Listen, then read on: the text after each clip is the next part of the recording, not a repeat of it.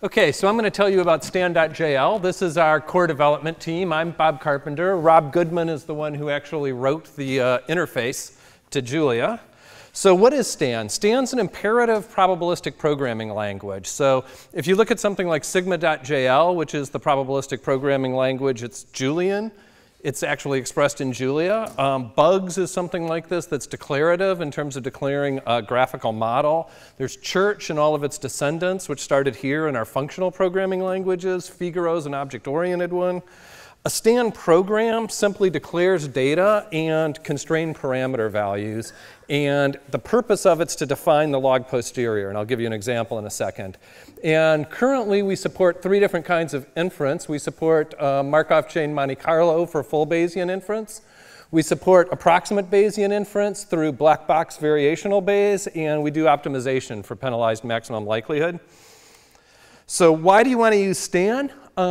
For efficient full Bayes, basically, the reason we built this project is because we had a lot of problems that we couldn't actually solve in any of the existing tools. And I think as of now, there's many kinds of models where Stan is really the only thing out there other than writing your own super custom thing that's actually going to solve the model for you. In particular, we deal with a lot of constrained parameters in our models, like correlation matrices or simplices.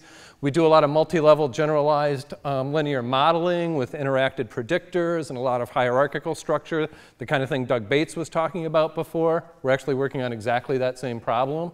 We have a very extensive multivariate support. We have differential equation solvers built in, which we've applied to things like PKPD models and soil carbon respiration. And it's an easily extensible general language that's portable across platforms right now. The underlying thing is written in C++. But right now it runs on all the different platforms. We have interfaces for R and Python and MATLAB and Stata now even in Julia. We also have a really cool posterior visualization and exploration tool called ShinyStan, which is probably something you could borrow in Julia and implement for yourselves because it's written in Shiny, which is very much like Escher. Who's using Stan? Right now we have around 1,200 members on our users group. We have around 10,000 manual downloads for each of our releases. These are areas where people have actually published papers, scientific papers, using Stan to do their probabilistic inference. So we're working sort of across the biological, physical, and social sciences, as well as some engineering, finance, actuarial stuff, sports, public health. So let me give you, I've only got 10 minutes, so I got to go fast. So here's an example of Stan. This is code written in Stan's domain-specific language. And this is for a simple model where the data is independent, identically distributed Bernoulli variables. So you can see that it does what I said earlier. It declares a data block, a parameters block, and then a model block to define the density. So, and the variables come with constraints. Here they're just simple lower and upper bound constraints, but in general you could declare a variable to be a covariance matrix, for instance. All of our parameters wind up getting transformed from the constraints back into an unconstrained space. So we log transform positive parameters, we logit transform parameters constrained to 0, 1, we Cholesky factor and log transform the diagonals for covariance matrices. So all of our actual work is done in an unconstrained space, but the user works everything in the constrained domain. So you'll see that the parameter for this model is theta, which is the probability of getting a 1 for one of the data points. And that's constrained to have a lower bound of 0 and an upper bound of 1. The data's in binary observation, so we have n observations. Each one's an integer between 0 and 1. The model's basically giving you a prior and likelihood. This is like the simplest possible kind of model you could write.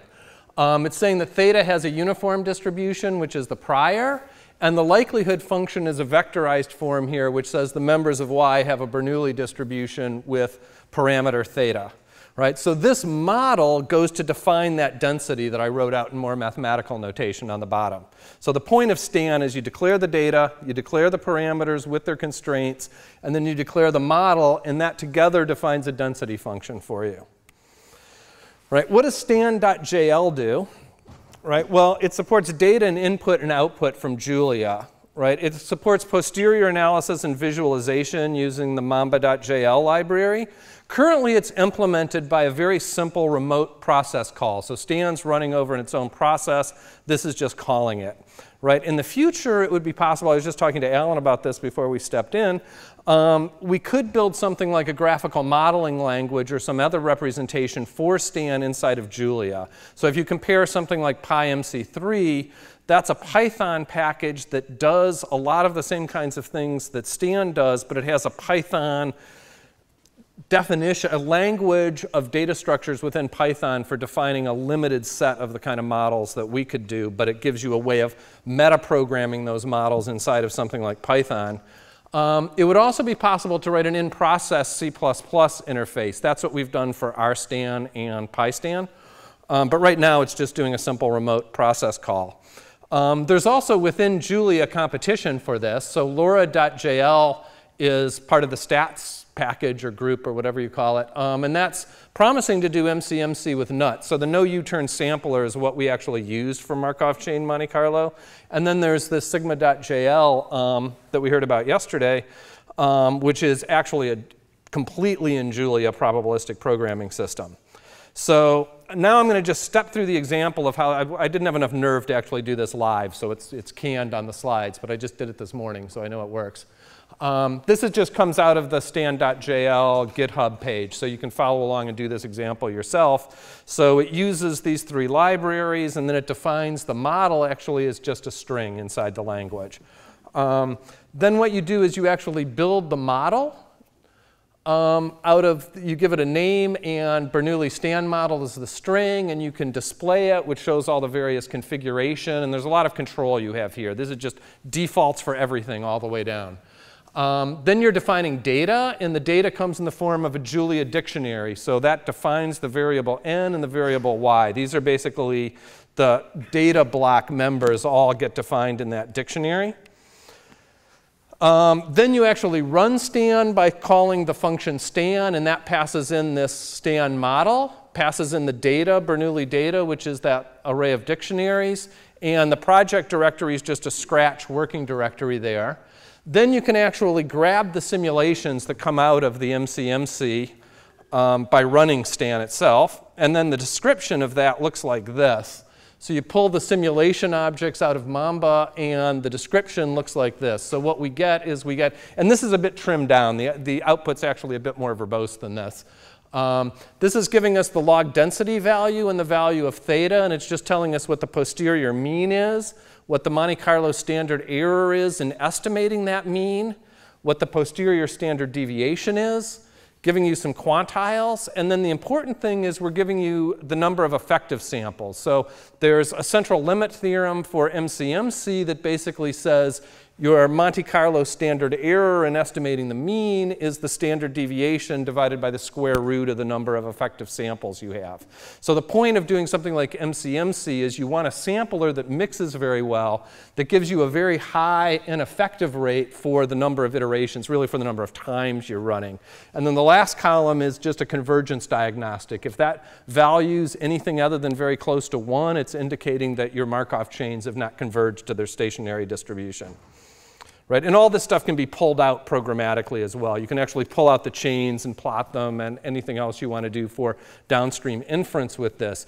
You can also do downstream posterior predictive inference within Stan, but I don't really have time to show you all of that. And then this is the rather verbose code for actually pulling out and plotting the output in a browser. So the first thing just does the actual plotting, and then there's a draw that produces an SVG file, and then that's pushed to the browser that's set as a default here. But what that looks like is actually this. Right? So what you're doing is you're getting a plot of each of the different chains here. So the parameter is the thing on the bottom. So it's showing that the Markov chains are mixing very well from that trace plot on the left. It's showing that you're converging. That second column of plots you probably don't need.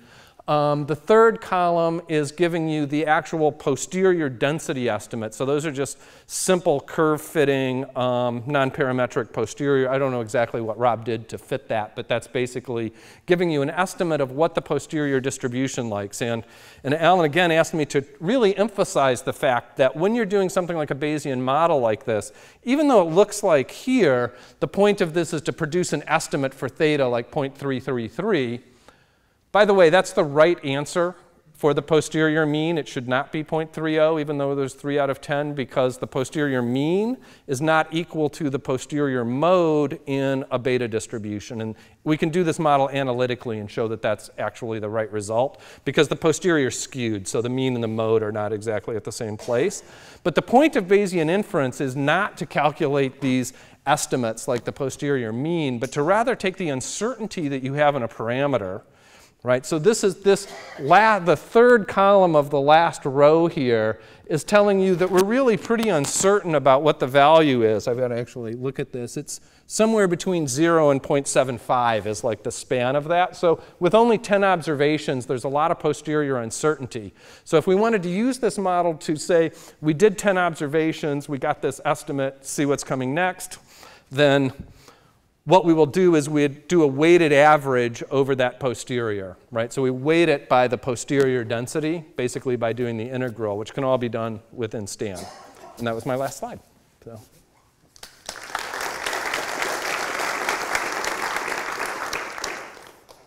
so our last speaker will be Eric Davies. While he sets up, if anyone has questions for Bob, please, we have time for at least one, maybe two.